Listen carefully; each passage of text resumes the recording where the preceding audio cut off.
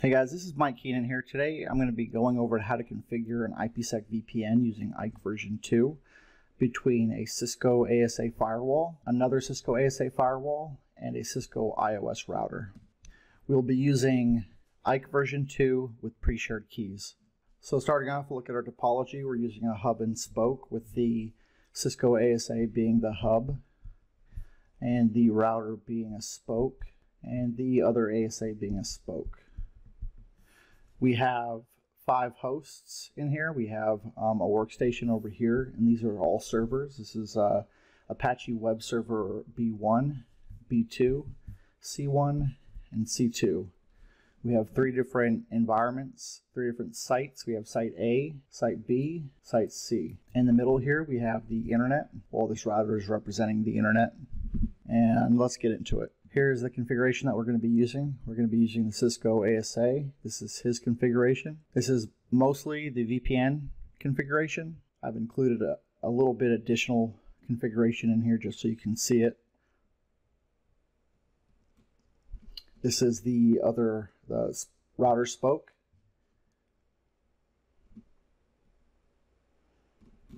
And this is the other Cisco ASA.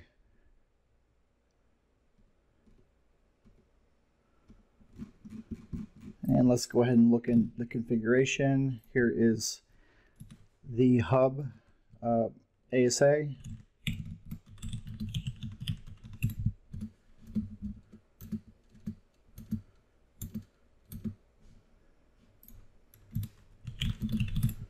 He is version 9.9.1.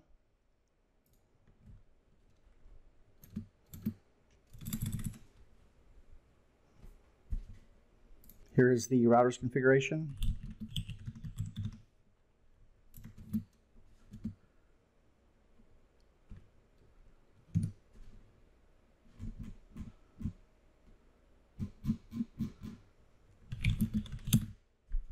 He is running iOS software 15.6.2.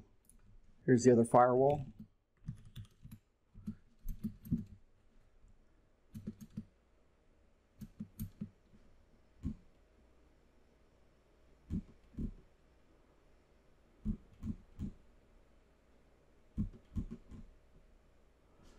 And he's running 9.9.1. So let's go ahead and jump into the configuration.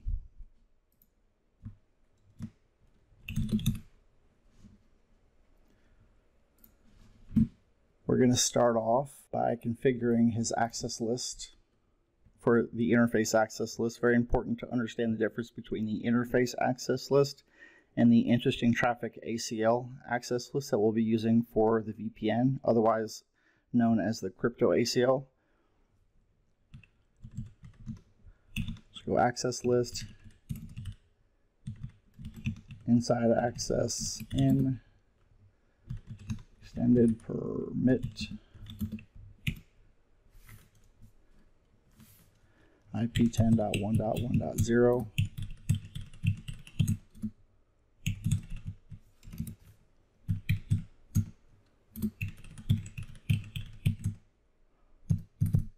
Make the access group.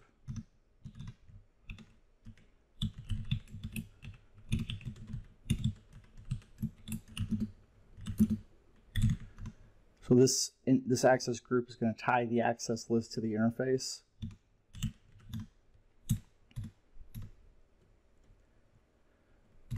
And we're going to make the phase 1 policy.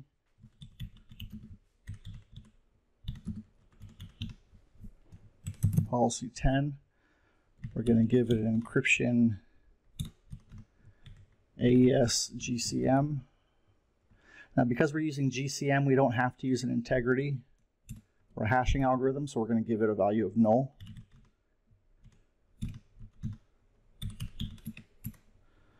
Give it a Diffie-Hellman group of 5. PRF of SHA-256. Lifetime value in seconds, 86,400 seconds. Now we're going to define our IPSec proposals. This is for phase 2.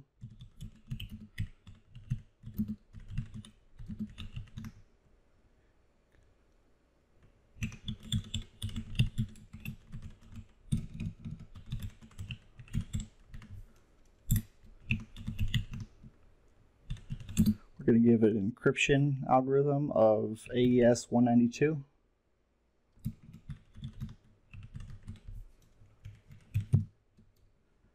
And we're going to give it a hashing algorithm, SHA-256. So that's going to be the first IPSec proposal that we use for Site B. This next IPSec proposal is going to be for Site C.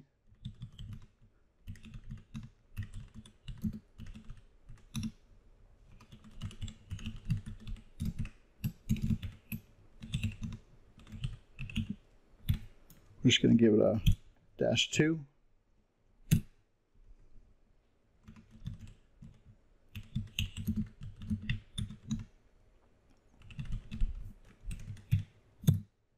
Same thing.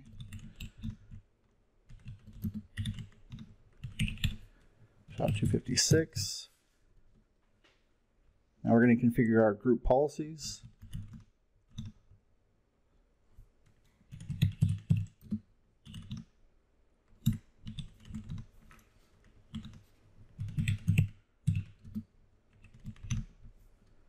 This is for Site B.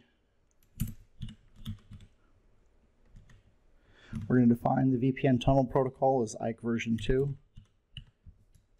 If you wanted to, you can stick IKE version 1 in there as well, and it'll negotiate with the other VPN appliance which version of IKE they want to use. Group policy 3.3.3.2.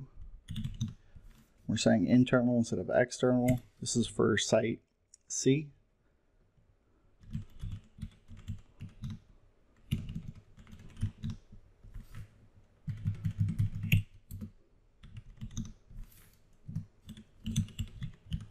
Again, the VPN tunnel protocol of IKE version 2.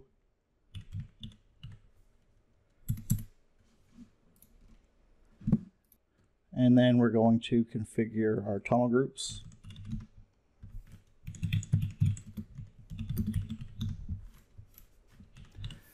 Define it as an IPSec LAN to LAN. We're going to give it its IPSec attributes.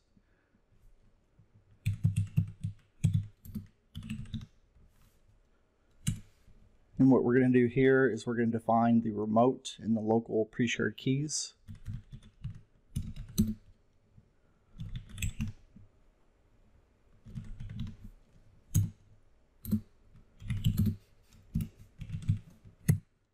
And we're going to use the same key for the local.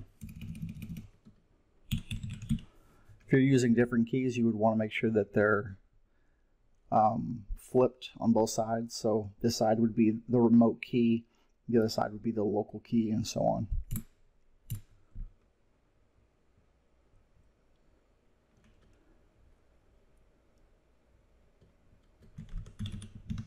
Now we're going to tie the group policy to the tunnel group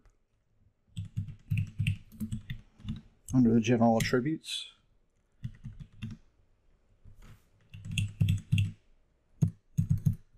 And we're going to do the same thing, and this time I'm just going to copy and paste it for Site C.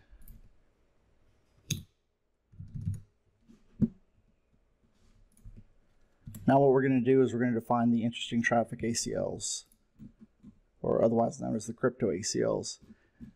Now you could use the interface ACL if you want to, but if you're doing NAT or something to that effect, or if you have more than one VPN configured on here, you might want to use crypto ACLs instead of the interface ACLs. So we're going to say access list VPN site B1. We're going to say allow the host within the 10.1.1.0 subnet to 10.2.2.0. We're going to do the same thing for Site B, or for Site C.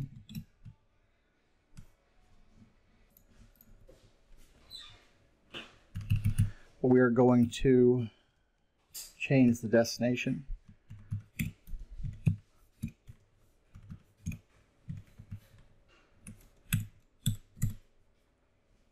And now we're going to define our crypto maps.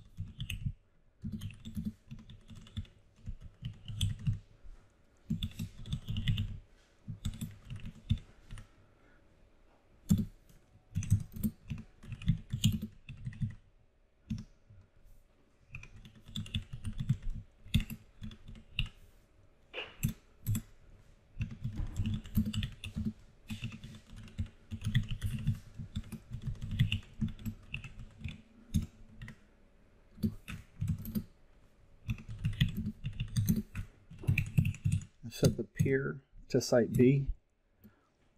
And we're also tying up here, we're tying the access list to the crypto map.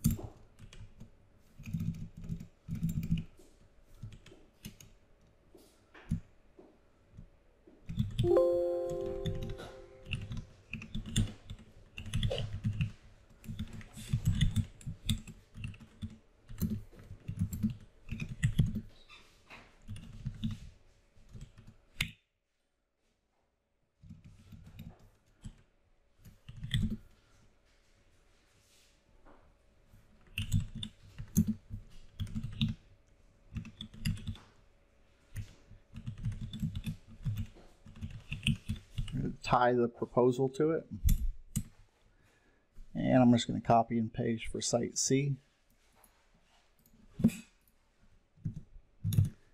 And now what I'm going to do is I'm going to tie that crypto map to the interface.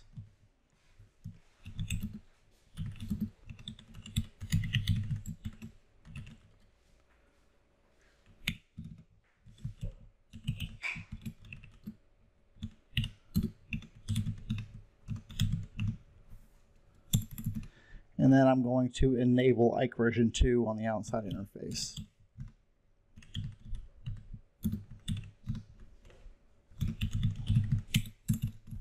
There we go.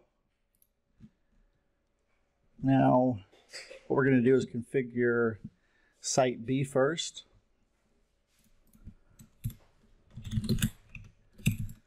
So we're going to go to site B and we are going to configure the IKEv2 proposal.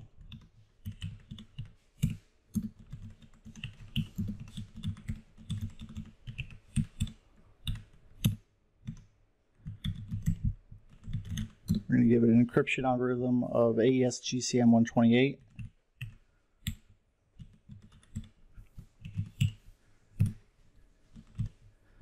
PRF SHA 256. Diffie-Hellman Group 5. Now what we're going to do is define our IKEv2 policy.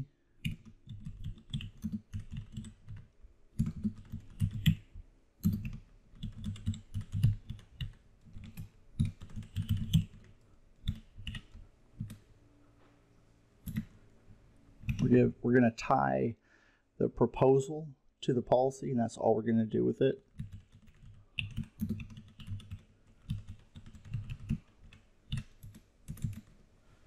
Now we're going to make our transform set.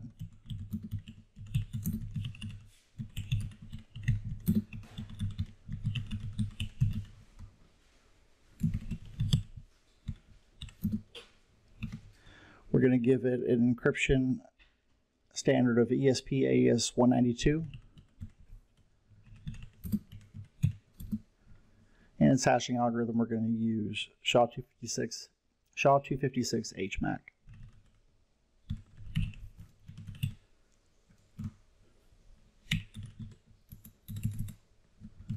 Now we're going to create our key ring.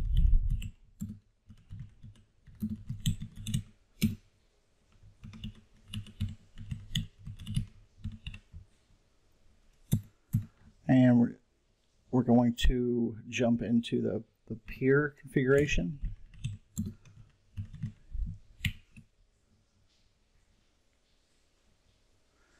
And we're going to call it Site A. In fact, this is actually different over here, just so that you're aware.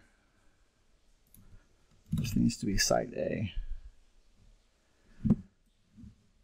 Doesn't need to be, but it just makes sense for it to be Site A. We're going to say address 1.1.1.2 because that's the ASA's or Site A's outside IP, the peer address for Site A.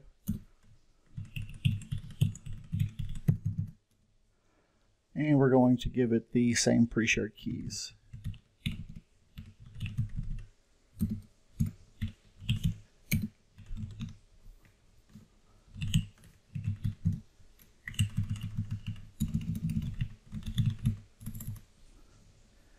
And we're going to configure the IKEv2 profile.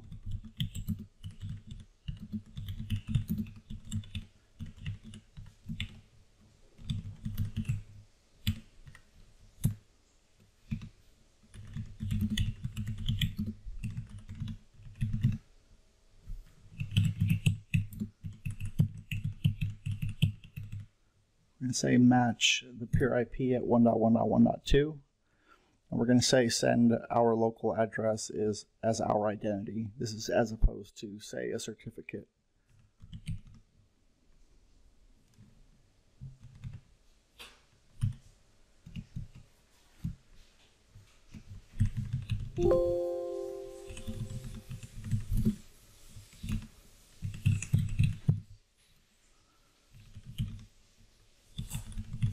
We're going to say the authentication that the remote end is going to use is a pre-shared key, and also for the local as well. We're going to tie the key ring to it.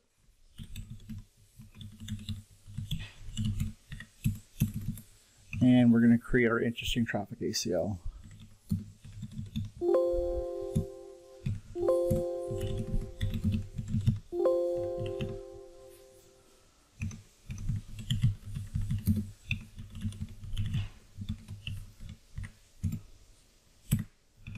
And say permit IP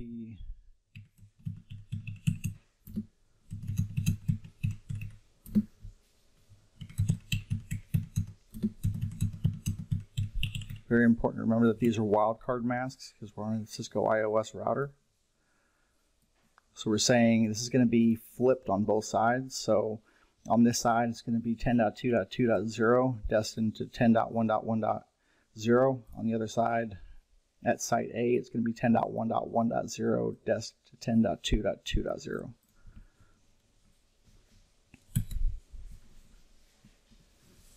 Now we're going to define the crypto map. And this sort of ties everything together.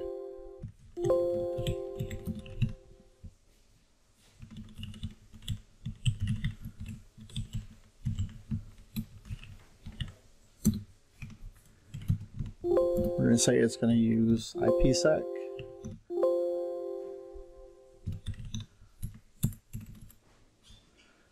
And we're going to give it the peer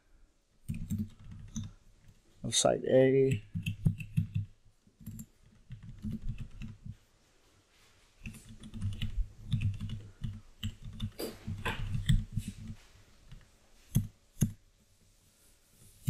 So we tied the transform set to it. Now we're going to tie the profile, the IKEv2 profile.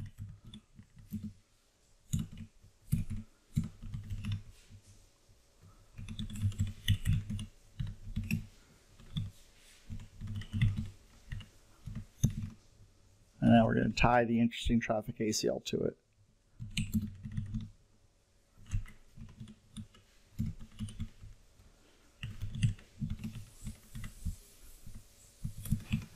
And lastly, we're going to configure the crypto map to be on the Gigabit Ethernet 0/0 interface. That's his outside interface.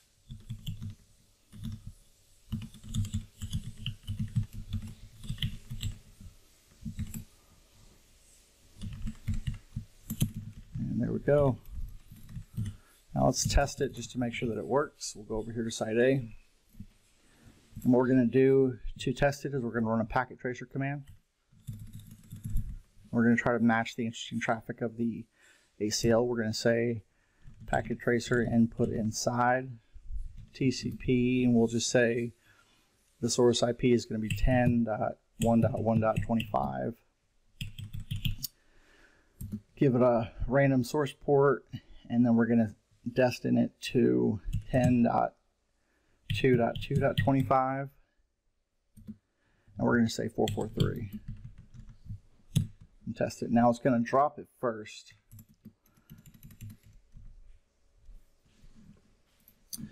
It shouldn't drop so fast. Let's see what's the problem here. So it dropped right off the bat. No route to host. That's why. So we need to add a route. Let's pull up our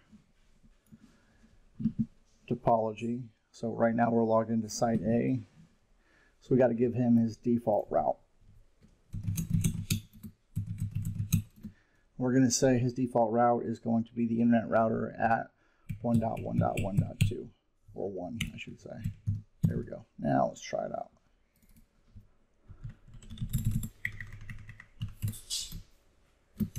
Dropped. There it goes. It allowed it. Now let's go over to our computer over here. Let's see if we can ping 10.2.2.25.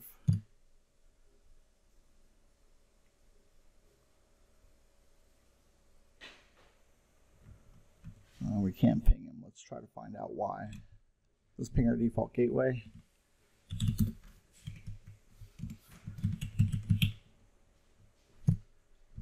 We can ping our default gateway.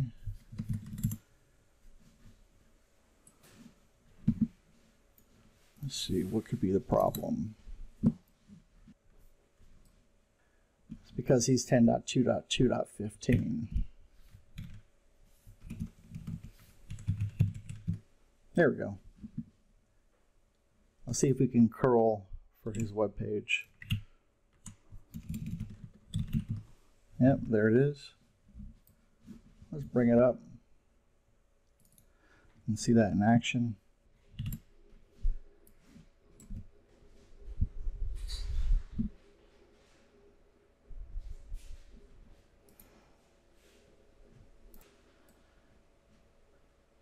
Let's see if we can hit these two hosts.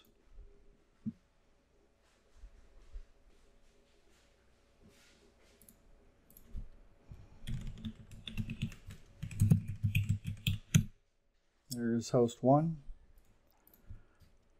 Bravo 1. Let's try host 2. There's host 2. There we go. Now let's look at the captures just to make sure that we're going over the VPN.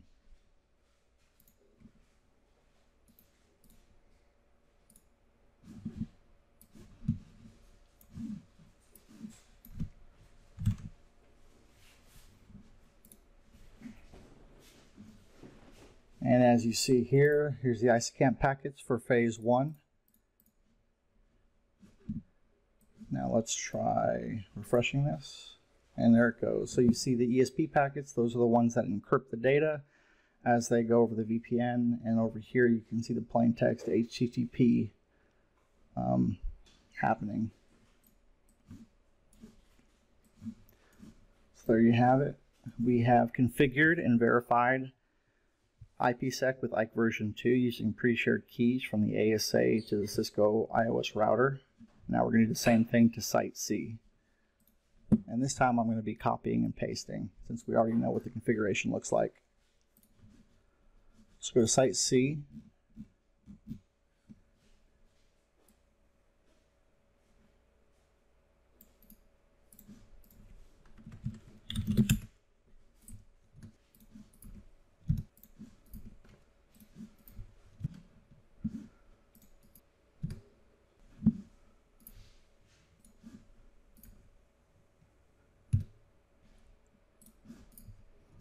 All right, let's see if this works. Fingers crossed.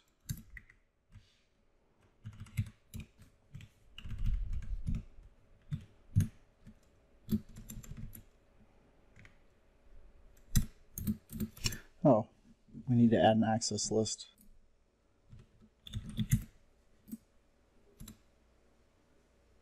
Oops. So what we're going to do is add another one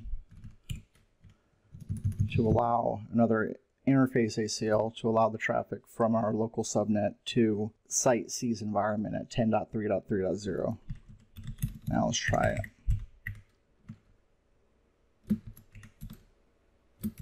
Oh.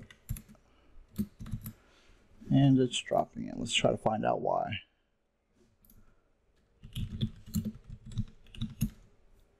Alright, so we have our interesting traffic ACLs.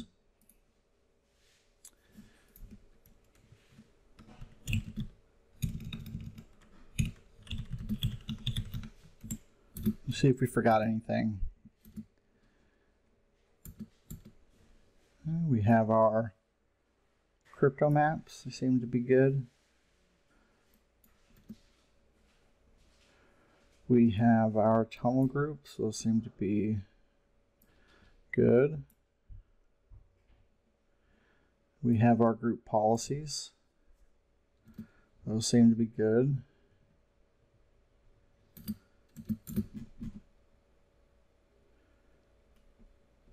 Let's go over here and look at Site C.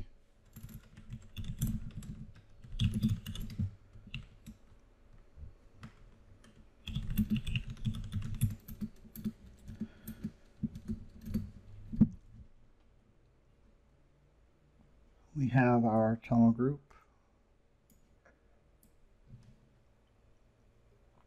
our group policy,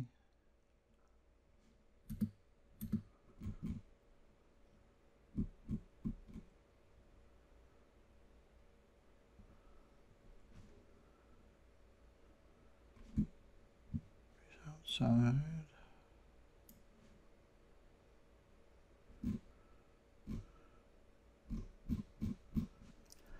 I think I know what the problem is. Yeah, we need to add a route. So what we're going to do is we're here on at Site C, so we need to add a default route to 3.3.3.1. This is an ASA, not an iOS router.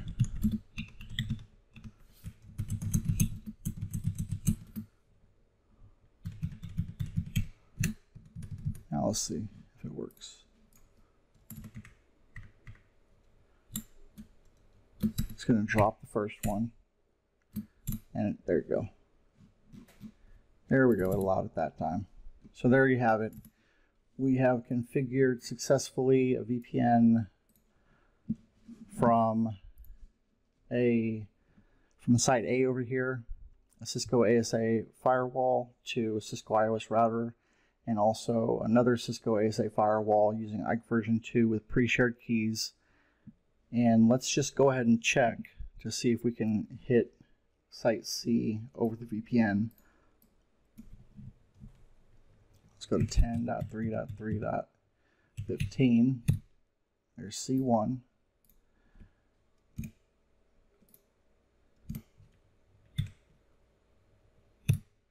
There's C2. And let's do another capture here.